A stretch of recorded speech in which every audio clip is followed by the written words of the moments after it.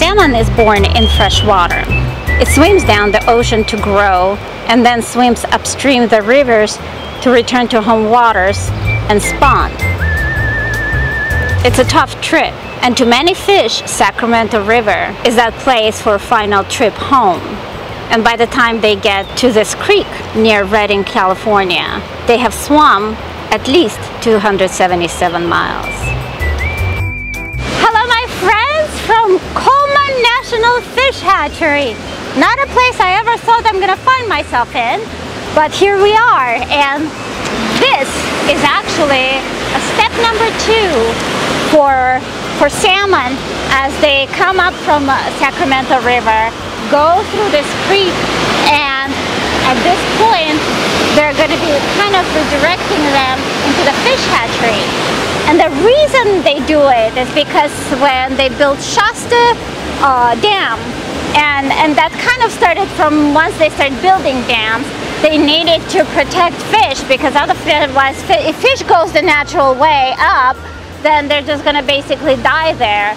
So what they do is they created this facility for Shasta Dam so that redirect the fish and help them hatch their eggs and spawn. And it's actually a fascinating experience and a fascinating process. This is like a ladder that basically prevents fish from going up the natural stream, and they're directing them to go into the hatchery so they can have a nice retirement. How's that?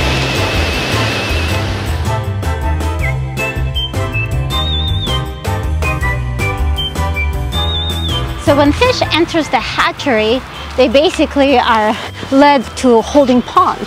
And once in holding pond, the ones that are still not ripe yet, they're staying in the pond, and the ones that are already ripe, so they're going onto the spawning table, and they're being spawned, and their eggs are being taken into a particular tray. And I guess that's kind of a end of one circle of life to restart a new one, so whether you like it or not. You know, once the babies are growing, they take them to these ponds and they feed them very nutritious food, and then when they're ready, they release them out. The water actually comes from Battle Creek, and funny, we were there yesterday, but Battle Creek originates from Lassen Peak area, from the melting snow.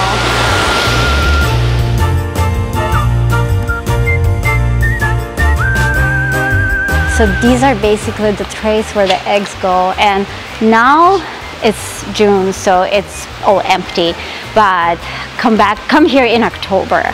It is absolutely fascinating. They have a festival here, I think third Sunday of October. They get every year about 12 to 13 million Chinook salmon.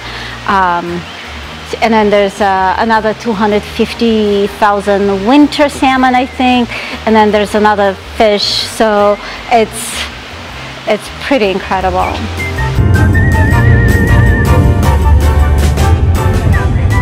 To be honest, I never realized what a big thing for Central California, and especially northern part of Central California, salmon is. You always think kind of it's all about coast, right? The access to ocean, but technically Sacramento River is definitely a place for salmon.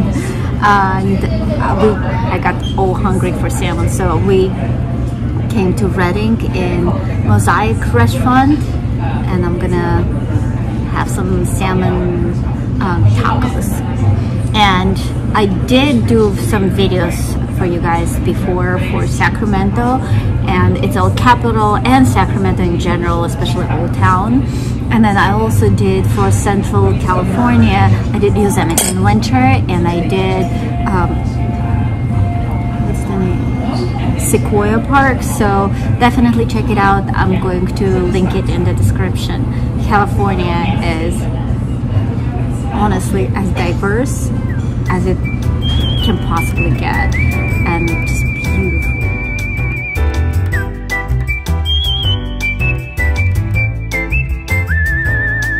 Well, how do you guys like it? Sundial Bridge, Redding, California. Actually, this is one of the largest sundial functioning clocks, if you can say that, in the world. It can tell time. From 11 to 3, it's actually quite accurate. The only problem is that it's so large that eventually the time accuracy a little bit shifts. Wow, it crosses Sacramento River and it's just very, very beautiful space. So let's go check time.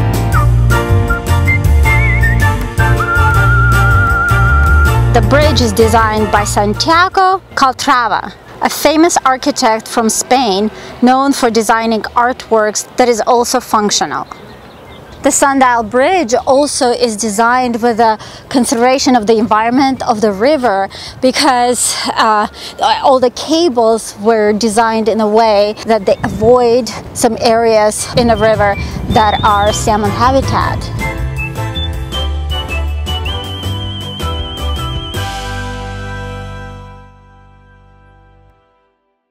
Okay, you guys, I have to show you something spectacular.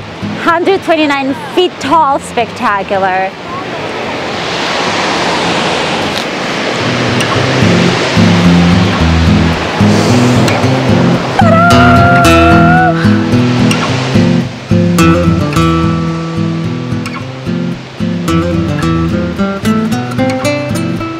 This is such an unexpected California surprise. You can see how it comes all the way from the top, and then it's like 3 layers.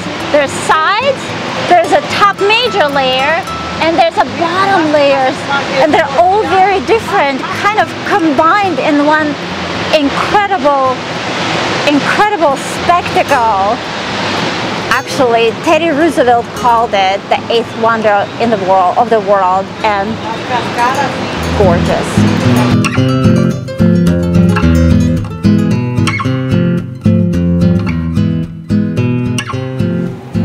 Burney Falls is in MacArthur Burney Falls Memorial State Park, the 2nd oldest state park in California. This landscape was created by volcano activity and also erosion from weather and streams.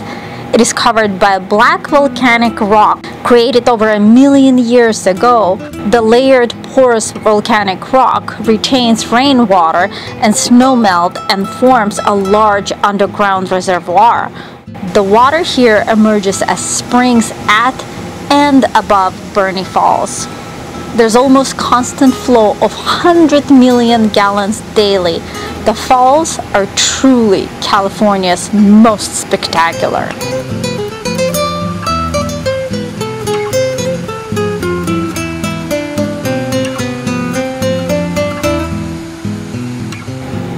You may wonder why it is named MacArthur Burney Falls, but Samuel Burney was a pioneer settler of around 1850s, and MacArthur family were also pioneer settlers of late 19th century.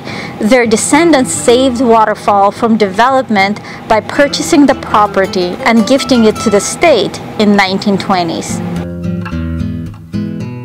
There are 5 miles of different hiking trails winding through the park's beautiful evergreen forests.